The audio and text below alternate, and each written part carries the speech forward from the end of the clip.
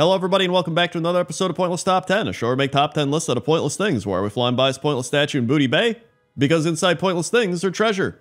Let's begin. 10. Number 10 is the Star Lake Amphitheater in Ardenweld, where the Night Fae put on stage shows for other Fae and the Winter Queen, who has, as you might imagine, a throne that she can sit on and watch the plays from above. And I really love this throne. It's got a cool backrest that's in the shape of leaves, or I guess they actually are leaves, but then you have the branches kind of intertwining on the backrest and then going up to the top of the leaves. Then you've got the armrests, which are just more branches, and you've got some cool art on the actual part of the throne you sit on, although the part you sit on does kind of look like a sewer plate or a manhole cover, whatever it's called. Like, that's all I can think of just seeing that is like, it's gonna open up and a Ninja Turtle comes out or something. But the actual tree stump that you sit on has a cool like star fairy pattern or something on it, and the branches got some cool swirls and stuff. And there's even a little bug friend guy that's just chilling there. Also, this throne is actually gigantic, as you can see with my dwarf sitting up there for scale. But I love the aesthetic of this place, I love the area, and I actually really enjoyed this part of the Shadowlands where they put on all the plays. It was probably one of my favorite parts from Shadowlands out of all the 4 things that I liked about it. So that's why it's number 10. 9. Number 9 is the seat of Korlok in Ashran, and I never thought I'd be putting something from Ashran on this list, but this is actually a cool throne. This is where Korlok, the Ogre King, waits for players of either faction to prove themselves worthy of his aid in battle by defeating his bodyguards Mukmaraz and Galdun Farak. Also, according to Wowpedia, an early map of Ashran shows this area named the King's Throne, and during the beta, it was known as the Throne of the Ogre King, so then they changed it eventually to Seat of Korlok. But I really like this place because I love the aesthetic, I love the stone walls, I love the tapestry hanging from the big wooden sticks. I love the stairs that are all made out of stone and there's like big rocks everywhere. And then the actual throne itself, where it's just, it feels like it blends in with the environment almost, and it has these big torches on both sides, as well as numerous other torches that are leading up the path to the throne. But yeah, this is one of those places I think people have forgotten about, and it's fun to just go back and be like, wow, you know, I never got to appreciate this when I was here because I was too busy playing Ashran and hating it. And that's why it's number 9. 8. Number 8 is this moose throne located at the Verdant Landing in the Emerald Dream. And some people might not consider this a very cool throne because it's not that big. It's like at the head of the table. Even I was like, would this technically be a throne? But I'm like, you know what? I think it would be a throne because I looked up the definition of throne and it said the chair or seat occupied by a sovereign, bishop, or other exalted personage on ceremonial occasions, usually raised on a dais, a platform, and covered with a canopy. And so to me, this throne actually fit that, right? It's a chair or seat that would be occupied by like the head of the table who's sitting there on some sort of ceremonial occasion, which is why they're all surrounding the table, right? It made sense to me, but I think this throne looks really cool. It's got like the big moose antlers as the backing, and everybody else at the table just has these small little intertwined branch backings. So this might not be the craziest throne, but I thought it was cool, and I thought it was a great way to kind of talk about the definition of a throne. So that's why it's number 8. 7. Number 7 is Thorim's throne, located on the Temple of Storms in the Storm Peaks. And everybody's gonna remember Thorim's throne for the classic "in the mountains," right? Like that's why people remember this place, but it is a cool throne. It's got some old kind of Titan designs to it. The area is pretty cool with all the pillars. You got these floating Titan balls going around, and you just have Thorim there just sitting there like, I just wish something would happen. Which, to be fair, he's like the most realistic person on a throne out of all the people we're going to see. Because most people, they're sitting there like, ah, yes, I'm waiting for some sort of important thing to do. And this guy's just like, yeah, I'm bored. Like, I love that. He's just like sitting up here in the middle of nowhere looking out like, man, I wish something would just happen, you know?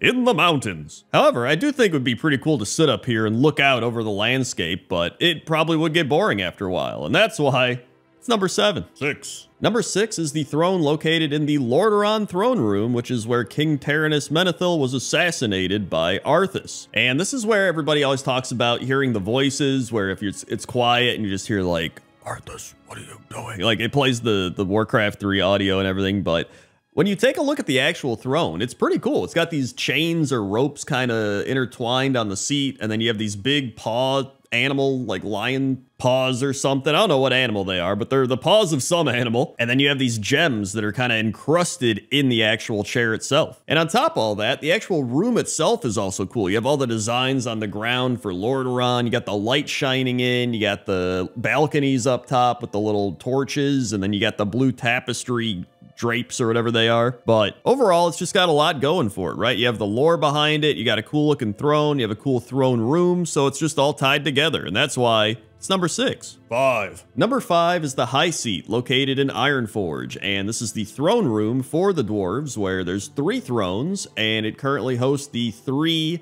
clans of the dwarves. So you have Moira Tharazon, Muradin Bronzebeard, and Falstad Wildhammer, and they make up what is called the Council of 3 Hammers. And I'm not gonna lie, when I heard the High Seat, it made me think of a high chair, and it made me think of babies. So I'm like, are these dwarves just sitting in big baby chairs? Maybe, but they actually look pretty cool. You have the big iron banners in the back with the mountain logo and the hammer on them. And then you have the griffin armrests on all the thrones that are pouring lava out of their beaks into the little lava pools, which I think is my favorite part. That's what really sold me on these thrones. It's also cool to just come here and watch all 3 of the dwarven leaders just interact with each other and whoever comes into the throne room for various quests and stuff. It's pretty neat. So that's why the High Seat is number 5. 4. Number 4 is the Golden Throne, and the Golden Throne of Dazar Allure was the throne room of King Rastakhan and is now Queen Talanji's throne. It is the highest point of the city, located right above the Great Seal, and the ruler's closest bodyguards and the Zankuli Council are stationed here. And the Golden Throne has some of my favorite architecture in the game. Like, it's got some cool snake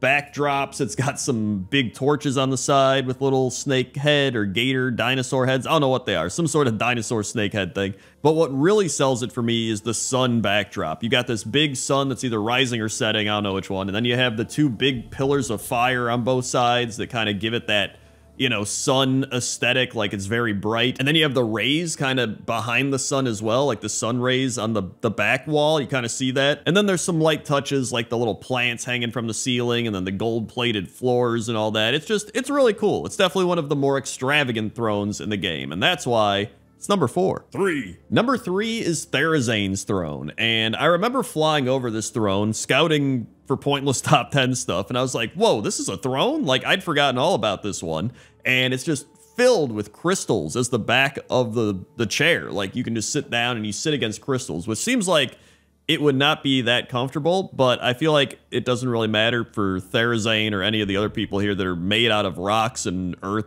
stuff, so I'm like, they probably don't even feel it. And then the armrests are just these big pillars with a floating crystal in it. It seems like it would be a pretty inconvenient armrest, but it's a cool looking armrest. And this might be one of the biggest thrones in the game. As you can see here by me sitting on it, it is gigantic. Like, this throne is massive. In fact, I think you could fit an entire raid team up here. But according to Wowpedia, the throne is filled with the most polished and reflective crystals in all of Deepholm, to which they continue to collect in exchange for gold they often pay to those able to collect. But this throne is so unique. I think it's really cool. It's giant. It's very vibrant and bright, and I like it a lot. So that's why it's number 3. 2. Number 2 is the throne located in the Hunter's Hall in Frostfire Ridge in Gromgar, and it is here where the Iron Wolf leads the Thunderlord clan. And if you don't know who the Thunderlord clan is, it is the clan of orcs living in Frostfire that are known for their hunters, especially hunting down Rylax and other beasts such as Gron and Magnaron. But this may be one of the most underrated thrones. Like, when I saw this throne, I was like, this is gonna be like top 5, maybe even top 3. And I ended up putting it at 2 because I think it looks so cool. You have this big skull with the sword throne sitting right underneath of it. You got these big bones and chains kind of holding it up and framing it. Then you have the little rickety boards leading up to the throne. And I think the funniest part is if you look at the little seat cushion of all this stuff, it's just like a little feather leaf thing so you don't hurt your butt when you're sitting on it. I think it's funny how there's like all this tough stuff like bone and metal and fire, and it's like, oh, you need your little seat cushion. But I really just love the aesthetic and how cool this throne looks in this area, and so that's why it's number 2. 1. And number 1 is the Frozen Throne, and I contemplated putting this at like number 2 and playing around because I was like, everybody's gonna guess that the Frozen Throne is number 1, but I was like, you know what?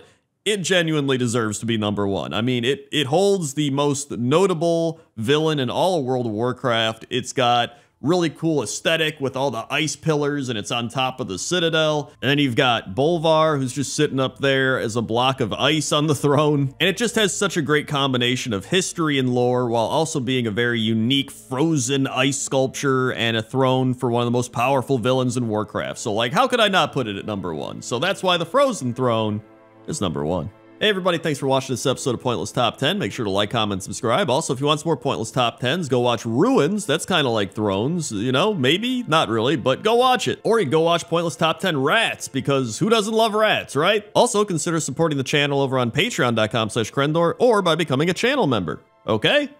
Okay. See ya.